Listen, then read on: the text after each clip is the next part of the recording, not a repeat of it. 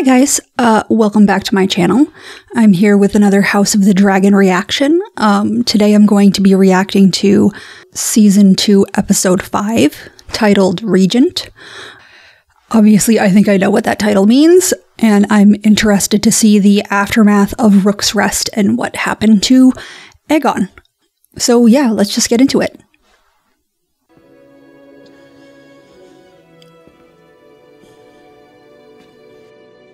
Okay, based on his body language, I'm guessing that Corlys already knows that Rhaenys was killed. But I would really like it if they showed the characters reacting to finding these things out at some point. I feel like they obviously did the same thing with Jaehaerys, like cutting to the aftermath rather than showing what actually happened. Behold, the traitor dragon Meleys! Slain at Rook's Rest by your king! By your king.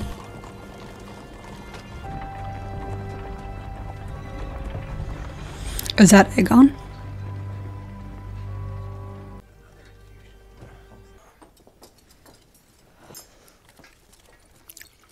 Yeah. Oh, jeez. Ugh. Oh, Lord. Ugh. What happened? We took the castle. I left a meager garrison behind to protect it, and the king's dragon, Sunfyre, was long in the dying. So Sunfire's already dead? What? It is merely that the gentler sex, heretofore, has not been much privy to the strategies of battle or their execution. Yeah, like maybe somebody should have taught Rhaenyra that before this. The phrase. The phrase. Come on, guy. At the twins. Stark's greybeards are marching south. I term to simple, Lord Bracken. Renounce the false King Aegon as a usurper. Bend the knee to me. Or your house bird. Bend the knee to him. I would sooner be the Lord of Bones and Sin.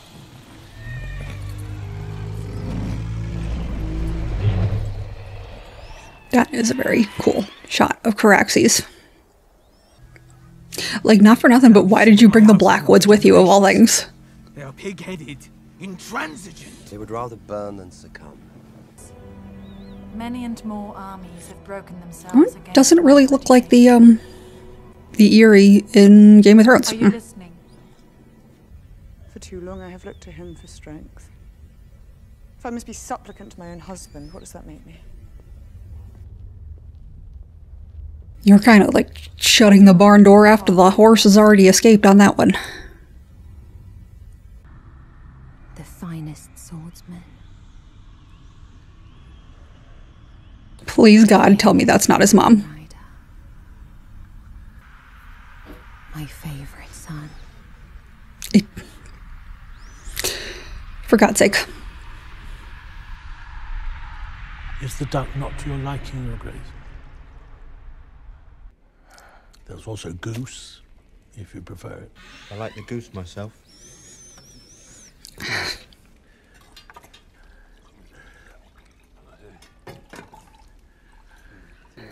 I'm hungry. Like, why is he still here? Rook's Rest. I can't imagine, like, you know, you're having these weird, presumably drug-induced hallucinations, and you know there's a witch messing with you. Just, like, go stay somewhere else.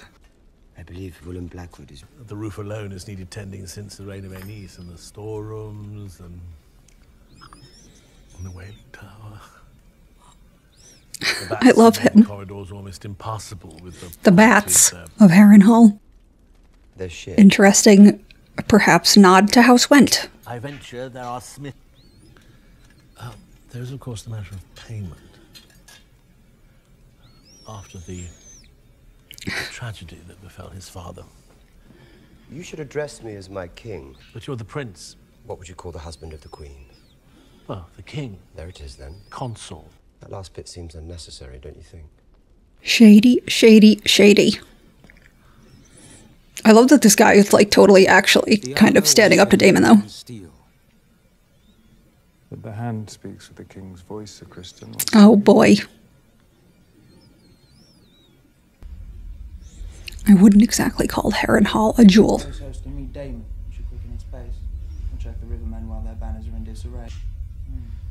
Then let the gates be closed. No one is to leave or enter save with our consent. What? That's a little extreme, bro. The dog is still there.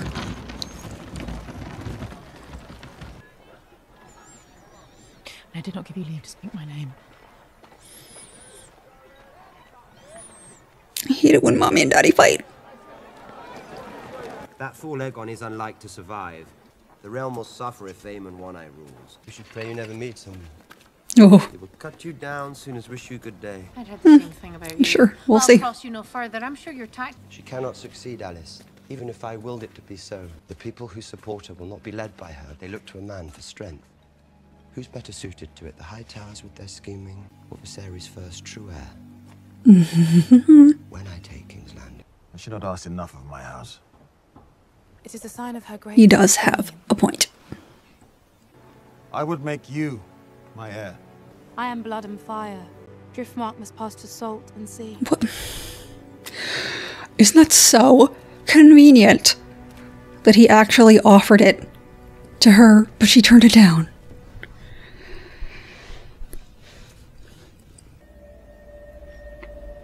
We should have expected nothing more from a man who ordered the slaughter of a child in his mother's arms. That is a lie, and I will have the man who told it brought before me. Oh, your man is half the kingdom, my prince. Know this, interloper. The Riverlands are an ancient place, watched closely by the eyes of old gods and new.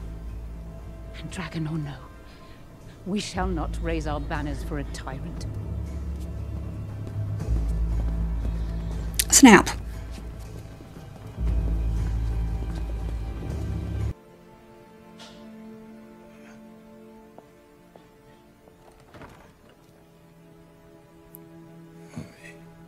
Oh, I'm gonna die.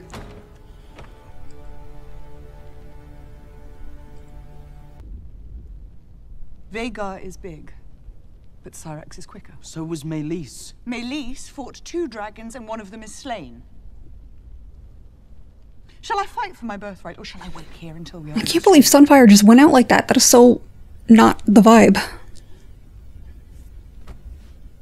There are records here, surely, of our line, and of those who fell out of it. There could be scores of them. It's a mad sword. Okay, so that is a wrap on Season 2, Episode 5, titled Regent. Obviously referring to the fact that Aemond is now Regent in Aegon's stead. Overall, I thought this was kind of like an okay episode. It wasn't the best episode of the series by far, but obviously, like, it's kind of a transitional part of the storyline because something big happened in the last episode. Obviously, something big isn't going to happen again.